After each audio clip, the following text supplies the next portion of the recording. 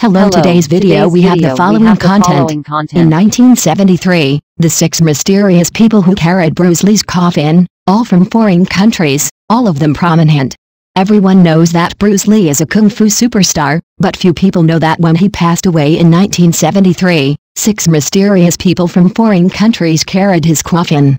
Although these 6 people came from different countries, they all had a deep connection with this kung fu master. Among them were movie stars, martial arts masters, and even more prominent secret figures. In that special era, why would there be such a group of foreigners who came from afar to see off a Chinese kung fu master? What unknown stories do they have with Bruce Lee? Let us walk into the time tunnel and uncover this little-known history. 1. The last moment of the kung fu master.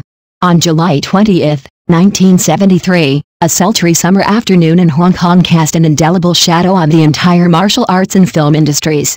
On this day, kung fu superstar Bruce Lee suddenly fainted in Dean Pei's apartment in Kowloon Tong and died after being sent to the hospital. He was 32 years old. After this shocking news came out, the whole of Hong Kong fell into great grief. At that time, Bruce Lee was at the peak of his career.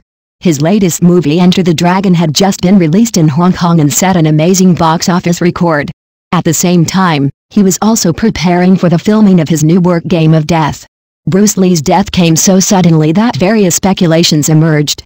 Some said it was a drug allergy, some said it was heat stroke, and some even put forward other speculations. The Hong Kong government conducted a detailed investigation on this, and the official autopsy report finally showed that the cause of death was an allergy to the painkiller Mabis, which led to brain edema. After the news of Bruce Lee's death came out, media around the world reported on the matter extensively. Time magazine and Life magazine in the United States, Yomiuri Shimbun in Japan, and many mainstream media in Europe responded to the news at the first time. Martial arts figures and film celebrities from various countries also sent condolences to express their grief. Bruce Lee's funeral was scheduled for July 25 at the World Funeral Home in Kowloon, Hong Kong. On the day of the funeral, tens of thousands of people spontaneously came to the funeral home to bid farewell to the kung fu superstar. The order on the scene was out of control for a time, and the Hong Kong police had to dispatch a large number of police forces to maintain order. However, the most striking thing was that at the coffin-carrying ceremony, 6 people from different countries served as pallbearers. The appearance of these 6 pallbearers attracted great attention at the time. According to Chinese traditional customs, pallbearers are usually served by relatives, friends or fellow townsmen. At Bruce Lee's funeral, these 6 pallbearers were all from overseas, and each of them had an extraordinary status. This unconventional arrangement not only reflects Bruce Lee's lofty status in the international martial arts community, but also shows his unique influence as a martial artist who breaks cultural barriers. At the funeral that day, in addition to these 6 special pallbearers, there were also martial arts figures, film celebrities and celebrities from all over the world. Their arrival made the funeral an international memorial service, fully demonstrating Bruce Lee's extraordinary charm as a world-class martial artist and movie star. 2. The identities of the 6 mysterious pallbearers. At Bruce Lee's funeral, the appearance of 6 pallbearers from different countries attracted widespread attention from all walks of life. These 6 pallbearers not only came from different countries, but also represented different identities and statuses, and their origins with Bruce Lee were also different. Steve McQueen, as a top Hollywood star, was the most watched of the 6 pallbearers. In the 1970s, McQueen was at the peak of his career and starred in classic films such as The Great Escape and Butch Cassidy and the Sundance Kid. His acquaintance with Bruce Lee began in 1967, when McQueen was looking for a martial arts instructor to improve his fighting skills. On the recommendation of a friend, he met Bruce Lee and then began to learn Jeet Kune Do from Bruce Lee. Kimura Takayuki is a martial artist from Japan, and his origin with Bruce Lee can be traced back to an earlier time. In 1964, when Bruce Lee opened a martial arts school in Seattle at the age of 19, Kimura Takayuki came to visit. Although Kimura Takayuki was several years older than Bruce Lee, he was extremely humble and asked the young martial artist for advice. This unconventional move caused quite a stir in the martial arts world at the time. Danny Inosanto was one of Bruce Lee's most proud students. This Filipino-American not only mastered the exquisite skills of Jeet Kune Do under Bruce Lee's guidance, but also later became an important inheritor of Jeet Kune Do. Inosanto played an important role as a consultant in Bruce Lee's creation of the Jeet Kune Do system. Peter Chin's identity has always been quite mysterious. Although this Malaysian Chinese businessman rarely appears in public, He has a very deep friendship with Bruce Lee. It is said that he is not only Bruce Lee's disciple, but also provided financial support when Bruce Lee founded his martial arts school. James Coburn's experience is quite dramatic. The former Hollywood actor met Bruce Lee during the low point of his career and regained his confidence in the process of learning martial arts. He not only mastered superb martial arts skills, but also replanned the direction of his acting career under the influence of Bruce Lee. The last pallbearer was Lee Jung-kyu from South Korea. This martial artist not only has the same surname as Bruce Lee, but also has many resonances with Bruce Lee in martial arts concepts. While studying with Bruce Lee, he studied in depth the combination of Jeet Kune Do and traditional Korean martial arts. The appearance of these 6 pallbearers broke the routine of traditional funeral ceremonies. Their existence not only reflects Bruce Lee's profound influence on the martial arts world, but also shows the extensive network of kung fu masters beyond national boundaries and races. In Hong Kong at that time, such a funeral that combined Eastern and Western elements was itself a highly symbolic cultural phenomenon.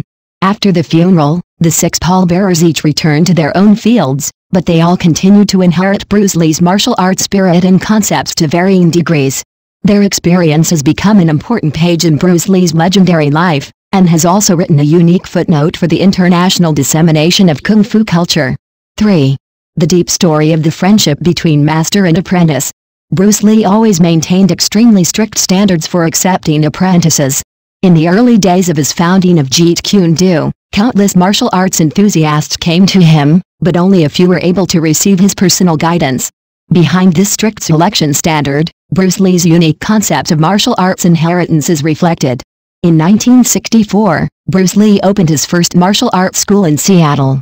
Unlike traditional martial arts schools, he broke the racial barriers that were common in the martial arts world and pioneered the teaching of Chinese Kung Fu to non-Chinese.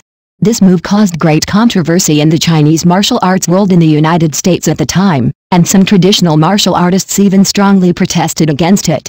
But Bruce Lee insisted that martial arts should not be limited by race and national boundaries. When choosing disciples, he paid more attention to the other party's martial arts cultivation and learning attitude rather than their background. This innovative thinking gradually brought together martial arts enthusiasts from all over the world in his martial arts school. Bruce Lee also had a unique teaching method. He required every disciple to undergo rigorous basic training, including physical fitness, flexibility and basic skills training. Even Hollywood stars like Steve McQueen had to start with the most basic training. According to Danny Inosanto, Bruce Lee often emphasized in training, martial arts is not a performance, but a practical skill. For those talented disciples, Bruce Lee would devote more personal time to coaching. Kimura Takayuki once mentioned in an interview that Bruce Lee often coached him alone in the early morning to practice, sometimes for several hours. This strict training method laid a solid foundation for the future development of martial arts for these disciples. Bruce Lee's teaching method combines the essence of the East and the West. He not only teaches the essence of traditional Chinese martial arts, but also incorporates Western training concepts and scientific methods. Under his guidance, disciples not only have to learn martial arts movements, but also have a deep understanding of the principles of human body mechanics and combat strategies. It is particularly worth mentioning that Bruce Lee adopted a teaching method that is tailored to each disciple.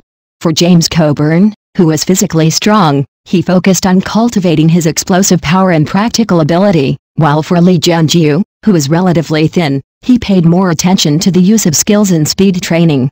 This personalized teaching method enables each disciple to give full play to his own advantages. In terms of the innovation of martial arts concepts, Bruce Lee proposed the concept of Jeet Kune Do, emphasizing the absorption of the strengths of various schools and the elimination of the dross. He encouraged his disciples to break the boundaries of martial arts schools and find the most suitable martial art style for themselves in practice. This open and inclusive attitude enables his disciples to continue to innovate while inheriting traditions. Ken Peter once mentioned in his recollections that Bruce Lee was not only a martial arts instructor, but also a wise man.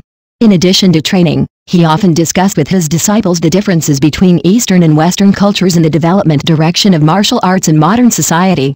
This exchange of ideas made the relationship between master and apprentice far beyond the simple teaching of skills. On the basis of this deep friendship between master and apprentice, these disciples from different countries gradually formed a close martial arts family. They not only learned from each other in martial arts, but also played an important role in cultural exchanges. This cross-border martial arts inheritance laid an important foundation for the globalization of Kung Fu culture later. 4. Cross-border martial arts inheritance. Although Bruce Lee's death caused a great loss to the martial arts world, his 6 proud disciples continued to inherit and develop the martial arts spirit of the master in different regions. This inheritance is not only reflected in martial arts skills, but also in the deepening and innovation of the concept of Jeet Kune Do. Steve McQueen continued to promote Jeet Kune Do in Hollywood. Through his influence, many Hollywood actors began to pay attention to martial arts training and introduced it into film production. In 1974, McQueen founded the Bruce Lee Martial Arts Research Society in Los Angeles, specializing in the research and dissemination of Jeet Kune Do skills. This research society attracted a large number of martial arts enthusiasts in the United States, laying the foundation for the spread of Jeet Kune Do in North America. After returning to Japan, Takayuki Kimura combined Jeet Kune Do with traditional Japanese martial arts and created a unique training system. The dojo he opened in Tokyo not only taught Bruce Lee's martial arts concepts, but also incorporated elements of karate. This fusion of Eastern and Western martial arts has attracted widespread attention in the Japanese martial arts community and provided new ideas for the modernization of Japanese martial arts. Danny Inosanto became one of the most important inheritors of Jeet Kune Do. He established many martial arts halls on the west coast of the United States to systematically organize and teach Bruce Lee's martial arts system. In particular, in 1975, the Jeet Kune Do training manual he compiled became an important reference for many martial arts enthusiasts. This manual records Bruce Lee's training methods and technical essentials in detail, and has made an important contribution to the standardized dissemination of Jeet Kune Do. Peter Kin promoted Jeet Kune Do in Southeast Asia. He used his business network to establish several training centers in Malaysia, Singapore and other places. These centers not only teach martial arts, but also regularly hold martial arts exchange activities, promoting the development of martial arts culture in Southeast Asia. In 1976, he held the first Bruce Lee Martial Arts Memorial Conference in Kuala Lumpur, which attracted martial artists from more than a dozen countries. James Coburn continued to carry forward Bruce Lee's spirit in the film industry. Many action films he starred in incorporated elements of Jeet Kune Do, and demonstrated the practicality and viewing value of this martial art in the film. At the same time, he also established a special martial arts guidance team in Hollywood to provide technical support for many action films. Lee Jung-koo created a new martial arts school in South Korea. He combined Jeet Kune Do with Taekwondo to develop a unique mixed martial arts system. This innovation has not only won the recognition of the Korean martial arts community, but also attracted the attention of many international martial arts organizations.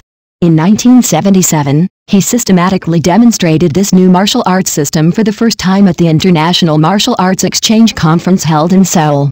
Although these 6 disciples have developed different inheritance directions, they all adhere to the core concept of Bruce Lee's philosophy of water stay flexible and adapt to changes. They not only teach technology, but also pay more attention to the cultivation of martial arts ethics and the dissemination of culture. With their efforts, Jeet Kune Do has gradually developed into a global martial arts system.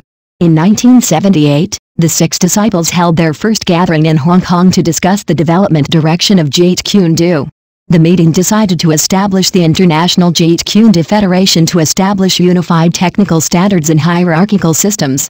This decision has opened up a new path for the standardized development of Jeet Kune Do and provided important experience for the subsequent international dissemination of martial arts. In the following years, these disciples continued to inherit and develop Bruce Lee's martial arts spirit in different ways. Their efforts have made Jeet Kune Do not only a martial arts system, but also a cultural phenomenon that transcends national boundaries. This way of inheritance shows the strong vitality of martial arts culture in modern society. 5. The deep meaning behind the funeral ceremony. The arrangement of 6 pallbearers at Bruce Lee's funeral reflects the deep integration of Eastern and Western cultures. This funeral is not only a farewell ceremony, but also symbolizes an important turning point in the process of globalization of martial arts culture. The funeral adopts a combination of Chinese and Western forms. On the basis of traditional Chinese funeral rituals, elements of Western funerals are added. The arrangement of pallbearers breaks the rule that close relatives with the same surname must serve as pallbearers in traditional Chinese funerals. These 6 martial artists from different countries jointly carried the pallbearer, showing a martial art spirit that transcends national and racial boundaries. The ceremony integrates multiple cultural elements. The funeral was held in Hong Kong, but there was not only a Taoist salvation ceremony, but also a prayer session of the Western Church. This arrangement reflects the inclusive spirit that Bruce Lee advocated during his lifetime. The positions of the 6 pallbearers in the pallbearer team were also carefully arranged. Steve McQueen and Takayuki Kimura in the front row represent the Western film industry and the Eastern martial arts industry respectively, symbolizing the integration of the two cultures. The weapons and training equipment used by Bruce Lee during his lifetime were displayed at the funeral. The placement of these instruments followed the rules of traditional martial arts schools, but also incorporated modern elements. For example, the traditional wooden man pile and modern training equipment were placed side by side, symbolizing the balance between tradition and modernity in martial arts. The ceremony also included a special segment. The 6 pallbearers each demonstrated a set of martial arts moves taught by Bruce Lee. This innovative arrangement caused a huge response in Hong Kong at the time. Each person demonstrated a training method specially designed by Bruce Lee for their characteristics, showing the characteristics of Jeet Kune Do's teaching in accordance with their aptitude. The music used during the funeral was also very distinctive. In addition to the traditional Buddhist chanting, Western classical music that Bruce Lee loved during his lifetime was also added. This interweaving of music created a unique cultural atmosphere, symbolizing the fusion of Eastern and Western art. At the memorial service after the funeral, the 6 pallbearers took turns to deliver eulogies. Each person spoke in his own native language, which was then relayed by a translator. This multilingual memorial method reflects Bruce Lee's respect for multiculturalism. Their speeches not only included personal memories, but also involved the future direction of martial arts development. It is worth noting that the entire funeral process was recorded in detail. These precious images later became important historical materials for studying the internationalization of Chinese martial arts. The photographer not only recorded the ceremony, but also paid special attention to the details of the integration of Chinese and Western etiquette. Every detail of the funeral ceremony was carefully arranged to maintain. The funeral ceremony not only showed the solemnity of tradition but also the breadth of innovation. For example, the offerings in front of the spirit tablet included both traditional tributes and Western food that Bruce Lee loved during his lifetime. This arrangement reflects his unique understanding of tradition and modernity. At the end of the ceremony, the 6 pallbearers completed the last ceremony together. They performed a set of joint training routines created by Bruce Lee. This set of movements combines the essence of Eastern and Western martial arts and is considered to be the best interpretation of Bruce Lee's martial arts ideas. The influence of this funeral went far beyond the scope of the time. It provided an important reference for the subsequent exchange of martial arts culture. Many martial artists began to think about how to achieve innovation while maintaining tradition and how to find a balance in cultural collisions. These thoughts promoted the spread and development of martial arts culture around the world. Thank you for watching the video. Please leave your opinion in the comments section. Don't forget to press the channel subscription button if this is the first time you watch a video on the channel.